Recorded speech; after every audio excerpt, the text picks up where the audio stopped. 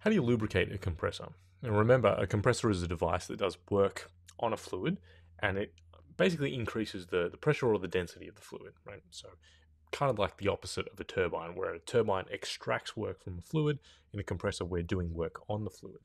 And if you remember, there's two broad categories of compressors. You've got dynamic and positive displacement compressors, where dynamic compressors kind of accelerate the flow velocity, and then positive displacement compressors, um, you know, close up the space that's available to the gas.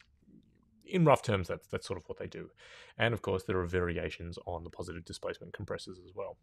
Now, the thing about it is that what's unusual about compressors is there are so many different types.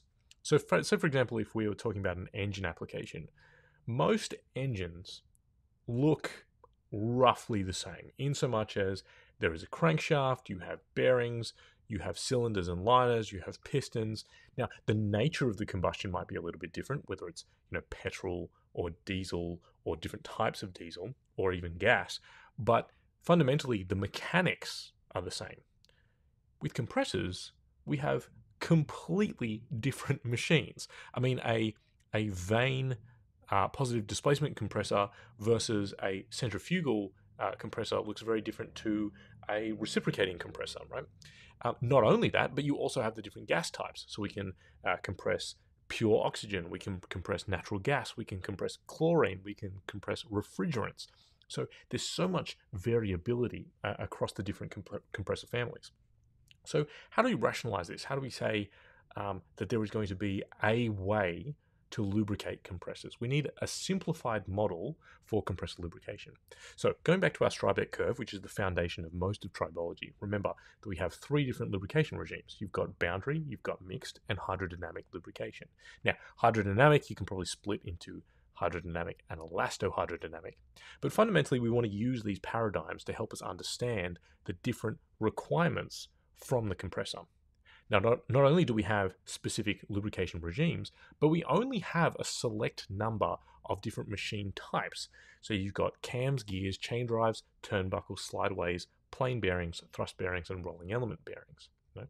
Now, I like to, whenever I encounter a mechanical system, try and break up the system into these 8 different components, because each of them really exists within a couple of these lubrication regimes. And basically what I'm saying is that purple is kind of more of a rolling versus orange being more of a sliding sort of motion. Right. Now, let's think about compressors. Well, we can eliminate a few of these mechanical devices because we don't really have too many chain drives or turnbuckles, right? So we can start to get rid of some of these, right? And now what we're left with is gears, slideways, plane, thrust, and rolling element bearings. Now, there's not that many gears, right, in most compressors. However, we do have, for example, in the case of some large centrifugal compressors, integrally geared systems.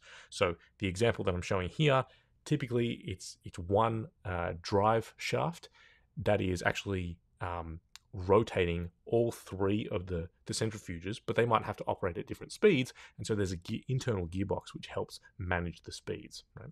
Now, okay, let's say, for example, we have slideways, plain bearings, thrust bearings, rolling element bearings, as well as gears. Well, now we can start to build up a little bit of a framework for what are the requirements. Now, one of the questions that you might have is you might say, well, hold up, slideway. I'm not aware of any kind of slideway inside a compressor. Now, remember, we're trying to break these things down into its simplest components. So a slideway, remember, is anything that basically is a kind of a linear bearing. And although there might not at first thought be any linear bearings inside a compressor, when you think of a reciprocating compressor, which has a piston inside of a liner, that's going from stationary, it accelerates, and then it decelerates to 0, and then it accelerates and then decelerates to 0. So it is effectively a linear bearing, which makes it a slideway. So it operates like a slideway, right? So now what we can think of is within all of our different compressors, we can break them down into their components. So let's say, for example, if I have an oil-flooded rotary screw compressor, what am I ultimately actually lubricating? It's basically the bearings. I also need to have the correct viscosity so that I I have a gas seal, right? Because the lubricant generally acts as a gas seal in those rotary compressors. But what am I actually protecting? It's the bearings. When I think of a reciprocating compressor, what am I actually trying to protect? Well, just like in the case of an internal combustion engine, I'm mainly trying to protect the crankcase bearings as well as the slideway. So again, we can use this framework to think about the different components that are inside the compressor, and that can help us understand it. Then we also need to consider the chemistry of it, right? So remember that broadly speaking, as we go down this list, we start with the base oil, and then generally when we are formulating industrial lubricants, we add rust and oxidation inhibitors, and then if necessary, we add anti-wear agents, and then we add EP agents if necessary, and then we add detergents, again, if they're necessary. As you go from the top to the bottom, you're going from lesser to more additized. And broadly speaking, what you're going from is a heat transfer oil, and then as you go down to the list, you're starting to get closer and closer to an engine oil. Now, in the compressor application, we don't have those kind of contaminants that we see in an internal combustion engine, so we don't need detergents. Generally, we don't have that kind of stop, start, and shock loading that we would see in some gearboxes, so we can eliminate most of the EP additives.